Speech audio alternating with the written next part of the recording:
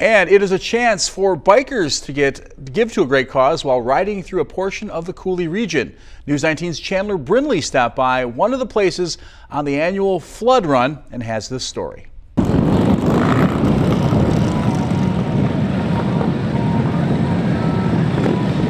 It began as 12 motorcycle riders riding 90 miles to Winona, Minnesota. Their mission then to help sandbag during the 1965 flood.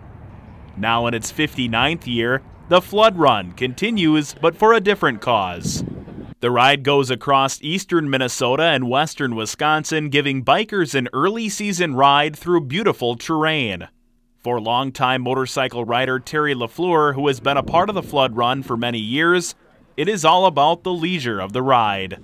They're riding with all the guys and having fun. This year's run is benefiting Gillette Children's, a hospital assisting children with disabilities and complicated medical needs. These guys come out for just about anything to make money and help somebody out. With the route looping, riders had the chance to bop over to many of the bars along the route. John Dawson, who co-owns one of the bars with his wife, is pleased to be a part of the great cause once again. It's always a great day here for us at the jailhouse. We're a stop for the annual flood run. Great cause.